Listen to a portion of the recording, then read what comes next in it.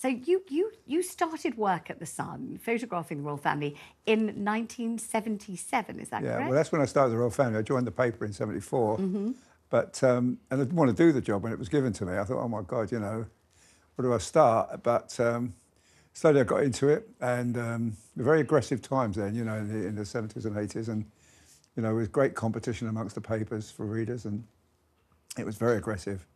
But you know, I survived it, and I always remember the day that he got engaged to Princess Diana, Lady Diana. Harry Arnold and I sent him a telegram saying, "Congratulations on your marrying, engaged to Lady Diana. I hope you both be very happy." He sent us one back the next day saying, "Thanks for your kind messages. Hope you won't be made redundant."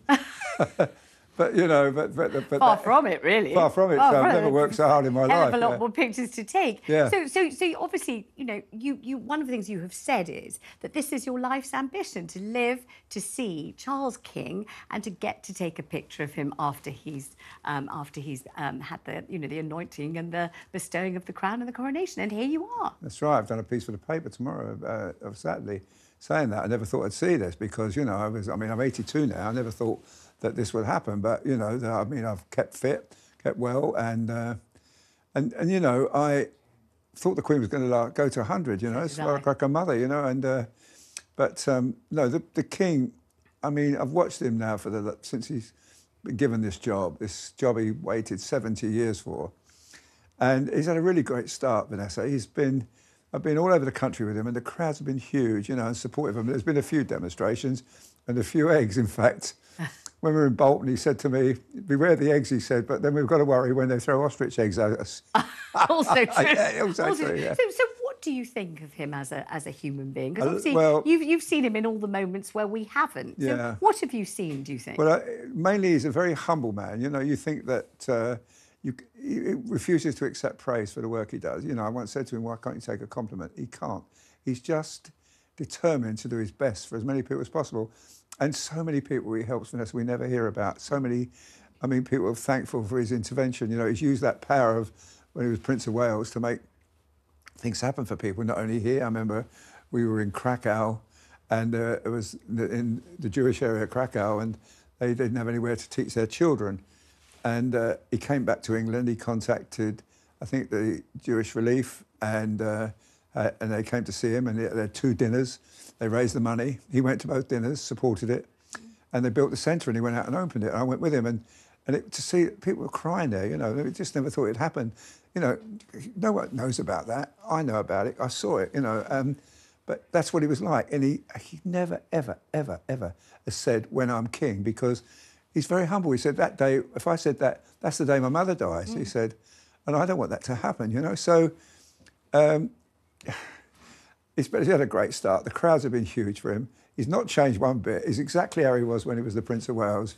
Charming, happy, try and make people laugh, tries to interact with them, and they're also, most people are starstruck, obviously, but he's brilliant with them. And you know, and I just find it's a joy working with him. When I've got to wake up in the morning, I've got a job with him or Camilla. Yeah, that was my next Queen. question, because many people have said, and you never know whether it's true or they just would like it to be true, but lots of people have said that she makes the king very happy, that she stabilises him, that if he looks like he might be losing his temper over something, she's very quickly there with a reassuring, you know, hand on the small of his back, that she's good-humoured, down to earth, understands how everything works, and has just made everything so much brighter and better with her presence. Would you agree? Absolutely. In fact, I can tell you a story. We were in Mullet Moor, on the west coast of Ireland, where Lord Mountbatten was blown up, and I had to get a picture of him looking at the scene where it was, where the accident happened, or the murder happened. And I said, "Would you stand over there, sir?" And he said, "No." He said, "Why?"